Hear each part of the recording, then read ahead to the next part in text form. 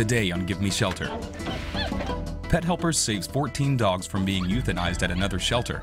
But can the staff handle this sudden surge of animals?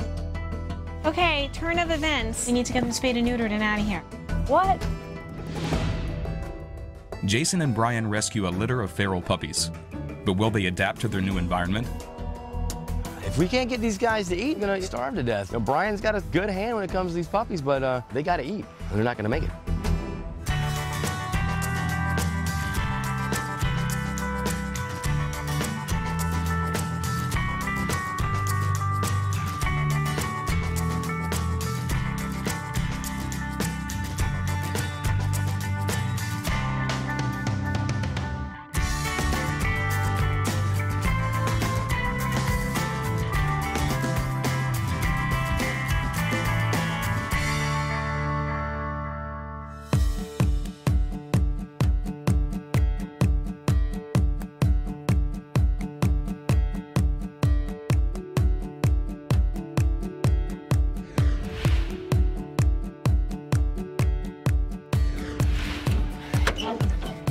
What do you have? Adorable little puppies. They're so cute. How many? There's 9 puppies and 5 adults. I got a call from a local shelter this morning that they're filled to capacity, and they asked us to pull some adult dogs and puppies. They were slated to be euthanized this afternoon, so of course ran right up there and took as many as we could. The most rewarding things about the job is to do transport, because we actually are able to physically pick animals up from hours away from being put to sleep and take them to a place that they'll never have to face that again. The puppies are going to go into foster care. Okay. So not even overnight, they're going straight into foster? They should be going right into foster care. Okay. Got it? Come on. It blows me away. No matter how many transports I go on, I still cannot believe they were going to be euthanizing that afternoon for no reason. Some of them do have very treatable conditions like heartworms, but the shelters just can't, they don't have the resources to treat it, and it's really sad. Aw, he's my favorite, little Reese. He's cute. I do think she's the prettiest, though. Yeah, both of these guys, they said were there for a while. Now let's go finish pulling the crates and then... Okay. This one's my favorite. Oh, we gotta move the puppies. We left them.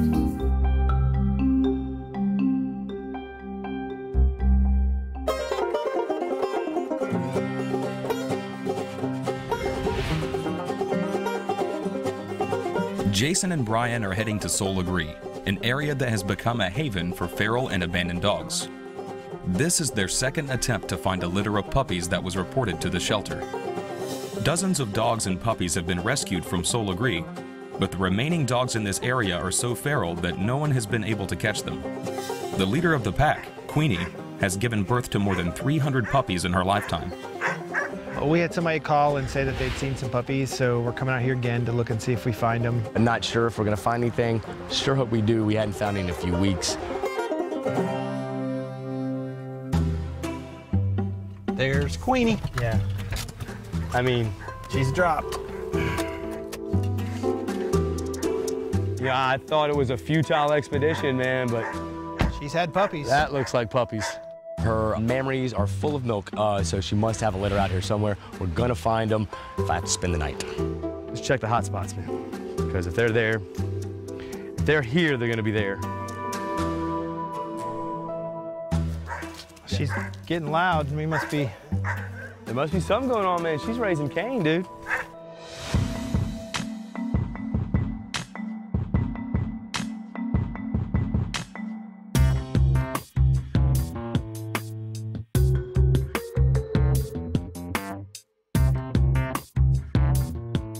All right, ready? Now you're in charge of making sure that they don't go flying.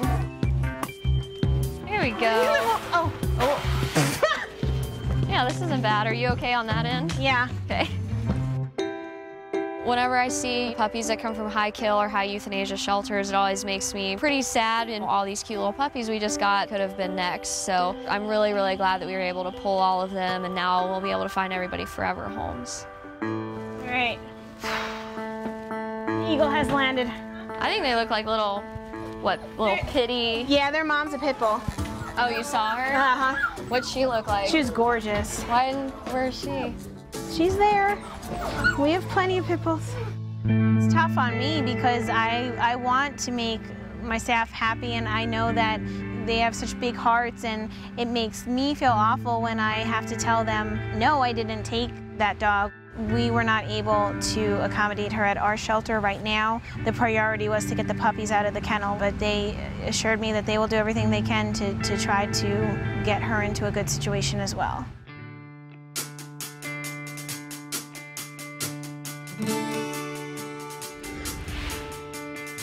That was a potential foster, so I'm gonna call her. Hey, Elizabeth, how are you? Bethany's working right now on trying to figure out where we are going to place the puppies as well as some of our adult dogs that were just pulled. Puppies are very susceptible to any kind of disease. Their immune systems are obviously weak since they're so young. For them to be in this environment for any period, especially over a 24-hour period, is detrimental to their health. So I have to call all the fosters and arrange foster times, foster pickups. She's going to try to figure out some people that can come and pick up now, because if they don't, we're not really sure where we're going to put these dogs.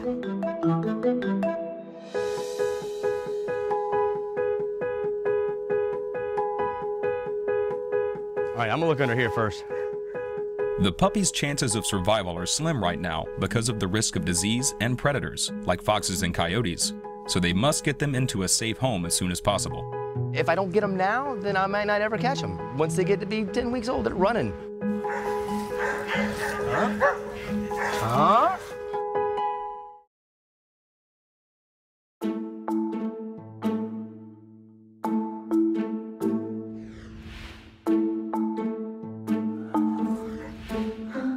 Huh? Huh? I see lumps. At least 4, man. At least 4. It's getting weird with Queenie because she's always stayed at a distance. She's getting more comfortable coming a little bit closer to me. Sooner or later, we're gonna come to a head, and it'll probably be when I'm stealing one of her kids. Hey, man. I can see them underneath here, man. I see a bunch of little bodies, man. I gotta go deeper. If I yell, will you please grab the back of my feet and pull? I will grab you by the feet and pull you out. All right. Hold on. One's kind of running to me. Yep.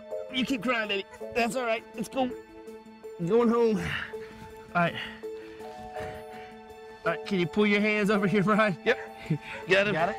All right. Oh, I got you. Come on. Ow.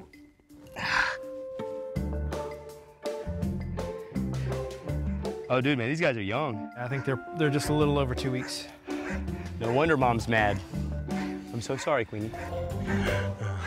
I feel awful taking these kids. I feel like I'm kidnapping these puppies. I know I'm doing the right thing, but I'm not exactly making friends with these guys doing this, so.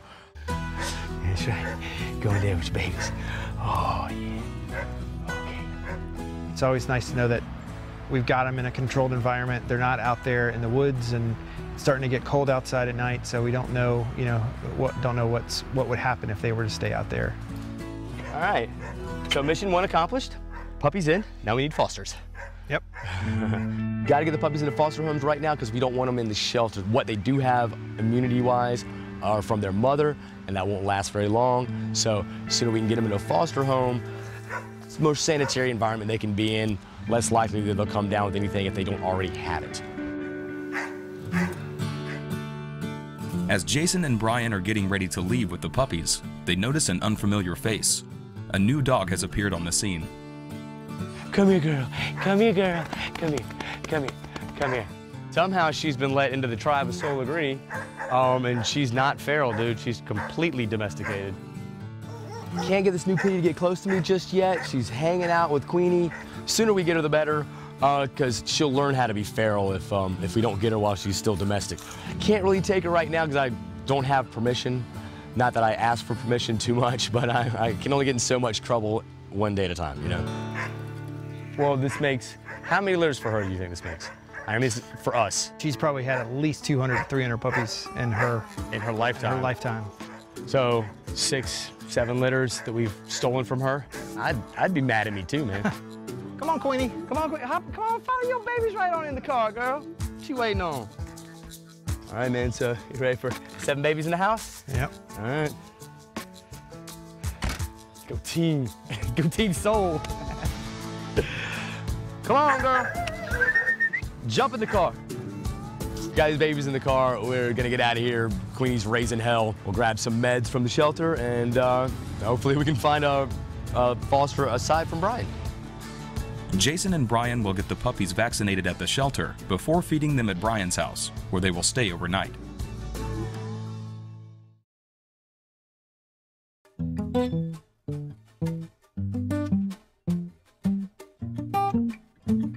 The idea of this whole pull was to get dogs for the fashion show. The Spitz and the Dachshund are 2 of the best looking dogs to go to the fashion show. So we have to see if we can get her spayed tomorrow. Maybe we should go address this like right now. I need my phone. Okay, let's go to the spay neuter clinic.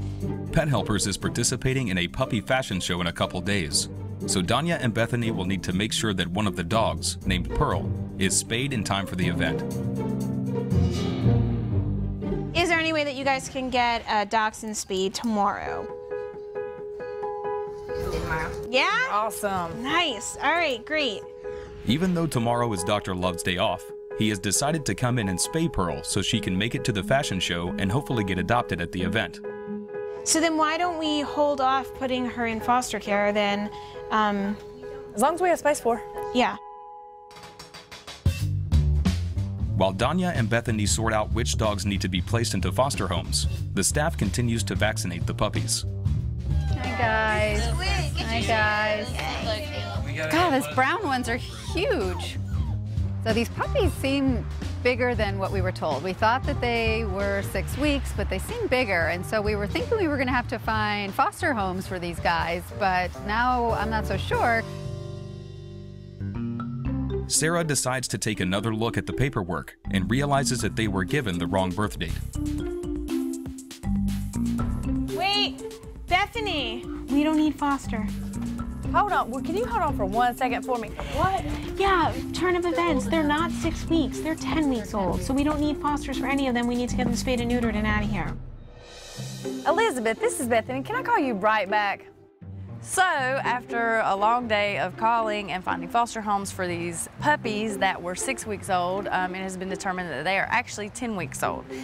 Therefore, they do not need foster. Maybe we need to go back to the spay neuter clinic now and find out what they can do. Yeah, I was just going to say, Okay. we have genders, so we can just... All right, let me go find out. Oh, God, okay. Oh. So now it is my job, at the end of the day, to call all these fosters and disappoint them with telling them that they do not have a puppy to pick up. Hey, Trish, how are you? Hey, it's Bethany from Pet Helpers. So, just kidding on the puppies.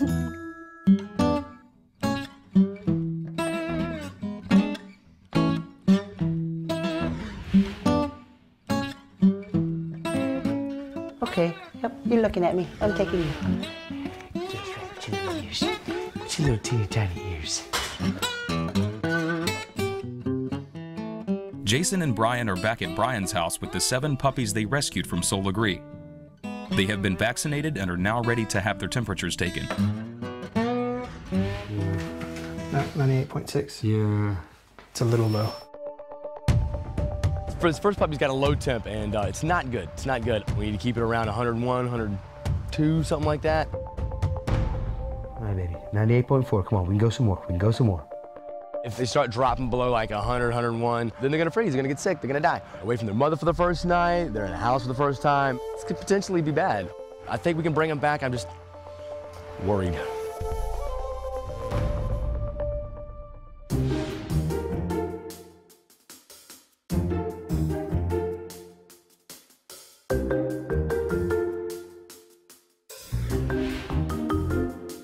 What happened is the paperwork said that they were 6 weeks, but when we got them here, they reevaluated the paperwork and they're actually 10 weeks. So we don't even need to be putting them in foster. We're gonna try to get them straight in surgery and just get them adopted. All right, thank you, honey. Bye-bye. So after nonstop hustle and bustle since 9 a.m., I have called everybody, I have found fosters, I have let fosters down, but it was all worth it because the puppies will be adopted, everybody's happy and healthy, and we again have saved some lives. So now the workload has turned from finding foster care to the actual kennel staff at the end of the day having to come together to not only name the puppies, but get them completely medically intaken and then set them up to spend the evening here. So it's a lot of work in a short amount of time. All right, and I am done. I know it would be very helpful if I did stay, but as far as intaking, don't know too much about it, so I wouldn't be very helpful. And you're leaving now, huh? Mm-hmm. Okay. Alrighty. But I'll be in a little early in the morning to make sure the rest of them are taken care of to go first thing. Okay. Despite having to stay late at work, the staff must come together to make sure all of the puppies are healthy and ready to be spayed and neutered by tomorrow morning so they can be adopted as soon as possible. Hey, Sarah. Yeah. Right, front desk is gonna not like this, but someone's gonna have to stay late to intake them. There's 2 of them. I know, but I'm just saying. No one's gonna like it, but want me to come up with you? Yeah, and just, we'll have to make it clear they have to be intaken before they leave. Yep. Yeah, let us go break the news, so. Unfortunately, it is the end of the day, and the front desk staff is not gonna be happy about having to stay to get them in, but it's part of the job.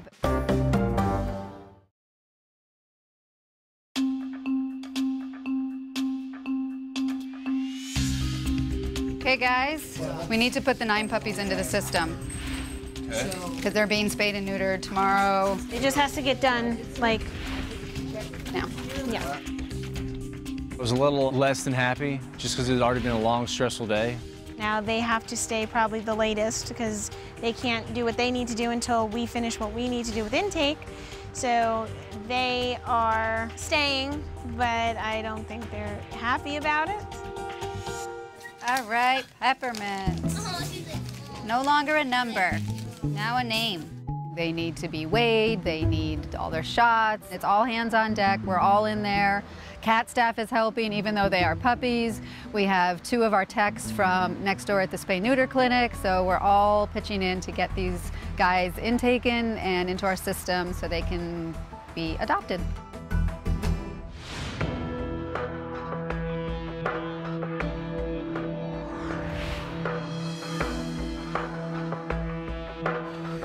The puppies' temperatures are still low and now they are refusing to eat. Without food in their bellies, they may not make it through the night. If we can't get these guys to eat, we're gonna starve to death. You know, Brian's got a good hand when it comes to these puppies, but they gotta eat, or they're not gonna make it. Just come on it. Just come on it. At that age is when they would be feeding off of mom, so the bottle is the best thing that kind of imitates what feeding off of mom is like.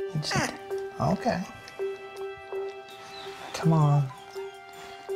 You're just chewing. You're not getting any. There's a couple drops. Oh, you got it. Oh, he figured it out? After a couple attempts, now they're starting to eat. They're getting the hang of the bottle. It takes a little bit of encouragement and then being hungry enough. Kind of have to get it right there at the right temperature, and then they'll get the hang of it. You got tweezers? You got a tick? Yeah. T? Little teeny tiny ticky? Little baby ticky on a tiny puppy?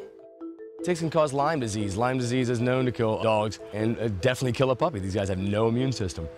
So a tick can be a big deal. Do you want to hold her while I try to get this tick, or do you think you can get this tick?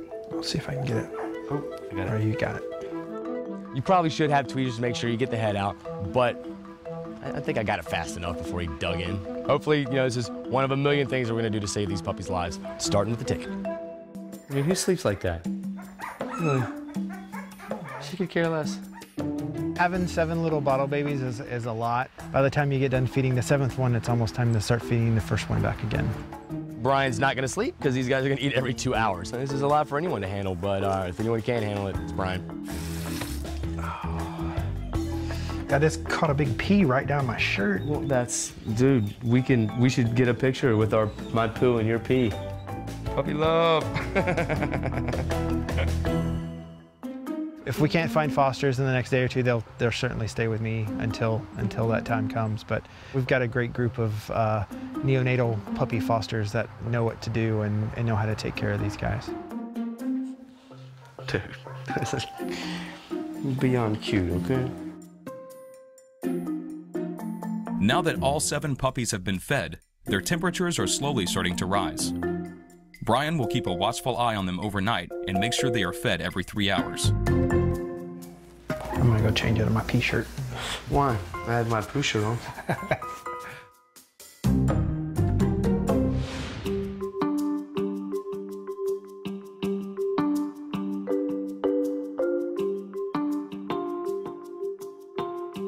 I forgot to tell you guys and all this. What? The puppies were born in the kennel. The mom came in, I just realized. The mom came in pregnant? Yeah, and they came in and they gave birth right there in the kennel. Oh my goodness. Isn't that horrible to give birth in a kennel? I'm not near done. I can imagine that. Josh can drive me crazy with his sense of humor because sometimes he just doesn't know when to use it and when not to use it, and now is not the time. Animal welfare can be a very stressful type of environment. I make jokes about everything. She is short, so some of my jokes do go over her head sometimes.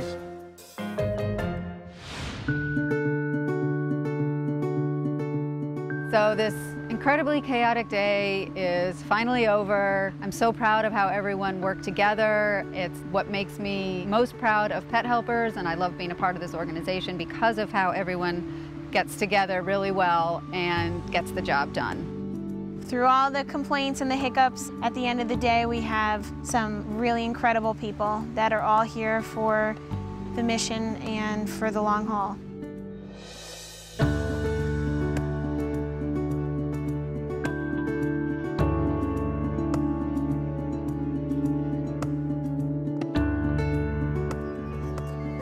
Come on. That's it.